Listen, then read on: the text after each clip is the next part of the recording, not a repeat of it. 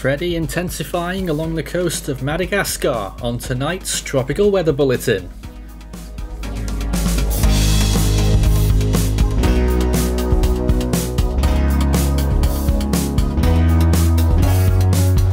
And now the latest around the wide world of tropics. Tropical Weather Bulletin for March the 6th. Here's the latest, showing Freddy has certainly re-entered the scene and has strengthened somewhat as it nears the coast of Madagascar. It's hovering right on the coast right now, with winds estimated probably around 65 miles per hour, although sources are quite varied right now. In the Atlantic though, it's 87 days until hurricane season. There's nothing of interest here, which is good news. Hardly anything at all to talk about in the whole ocean, to be honest. And the US looking fairly quiet after the severe weather moved past earlier in the week. In the southern hemisphere, across Australia, a 20% zone of interest there in the Gulf of Carpentaria. A small chance that might develop or redevelop, if you ask me. Another area of interest has just entered the fray in the southwest Indian Ocean, not far from the island of Rodrigues, and Freddy of course churning up the coast off the western part of Madagascar. We covered that in more detail earlier on in a storm update, and no doubt we'll have more throughout the course of the next few days. Expected to turn northwestwards and impact Mozambique. And here's the cyclone graveyard. Kevin and Judy, both remnant lows now, spinning in tandem down there in the extratropical zone of the South Pacific. No threat to land over a very sparse area of water. Satellite imagery across the globe looks like this right now. Look out for those red zones that show high amounts of precipitation. Freddy not particularly well noticeable there until the later part of that loop. Quite a small system really, although its influence is quite broad. The rain core, you could say, isn't. Over northern Australia though, quite a bit going on there as well, it should be mentioned. Here is the southwest Indian Ocean, and you can see Freddy there, that little core there of convection, and a lot of influence stemming out mainly towards the south and east. It did reside further west earlier on, but it was shoved out eastwards, probably from wind shear. And this is a view of the storm from the Force 13 website, which we now have new animated satellite imagery products for all storms as they happen. I've been waiting for this for years. It's great news, compiled by and created by our great magician, I like to call him, Jason. I'm bigging him up there. But this is Freddy, you can see there, affecting the coast of Madagascar and probably moving more inland, or at least more eastwards than first thought. How might that change the forecast later on? Probably not much, although it will move more slowly towards Mozambique. But interestingly, the models have solidified somewhat on the Mozambique landfall. Here over Australia, there's that other area of interest, extremely broad system this one, and just got some slow rotation going on. It's right along the coast of the Queensland Northern Territory border. Sea surface temperatures look decent in the central and eastern Pacific, in the deep tropics, up at around 78 degrees Fahrenheit, which is nearly 26 Celsius. Similar temperatures in the Caribbean Sea, 26 degrees plus there. Entering the main bulk of the Atlantic, temperatures will take a little while to warm up here. We're still 3 months from hurricane season, but we are halfway through the off-season now. In the North Indian Ocean, decent temperatures, especially further east, 28 degrees at least, and the Bay of Bengal looking good as well, especially further east again, 28 degrees.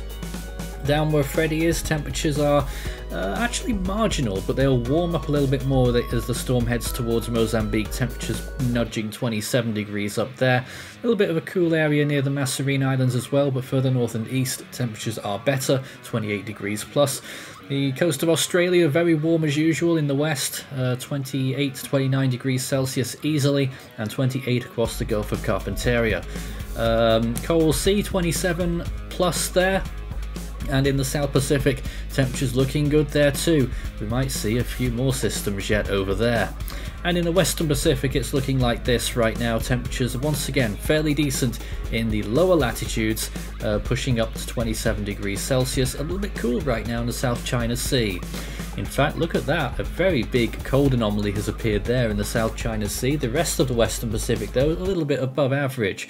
La Nina, what's left of it, looks to continue to be ebbing away, and the South Pacific looking pretty good right now for the anomalies. Cool though around the northern coast of Australia. Southwest Indian Ocean also bouncing up there too, above average there right now. And taking a look at the oceanic heat content, look out for the turquoises and higher. Decent conditions spreading across the Coral Sea towards Australia there. You often get late season April time, usually is a good time over there in the Coral Sea for late season storms, certainly. And in the Western Pacific, it is still continuing to grow a little bit around Guam, and a little spot or two in the Eastern Pacific. Believe it or not, that's almost the same as what we had in the peak season last year over there. So I think the Eastern Pacific will be a little bit more active.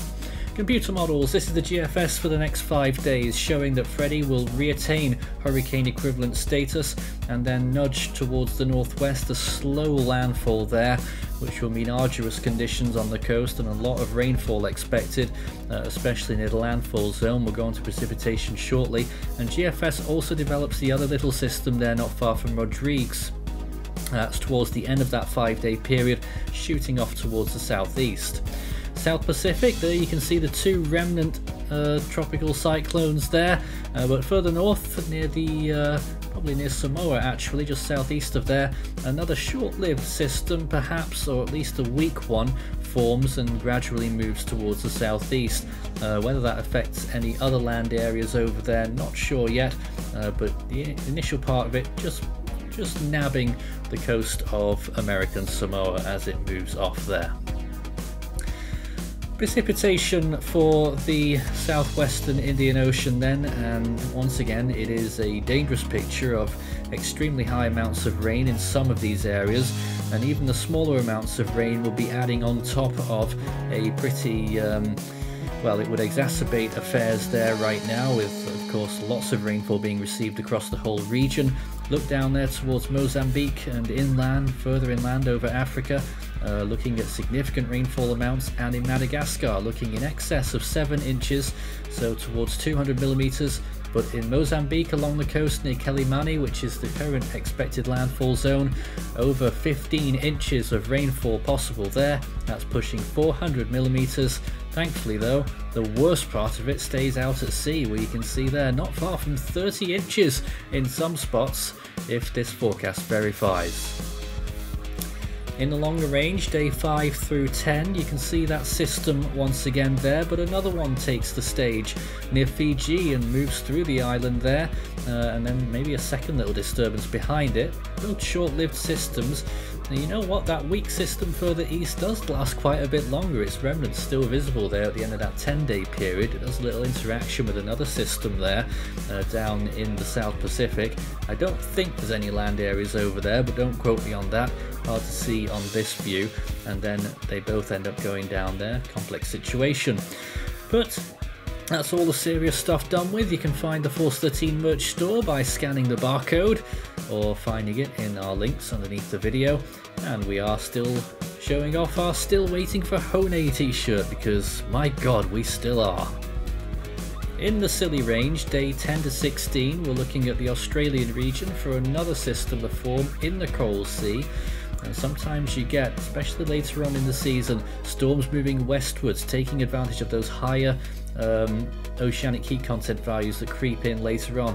And there is one system making a hurricane equivalent landfall in northern Queensland, probably not far from Cairns there, if my geography serves me correctly.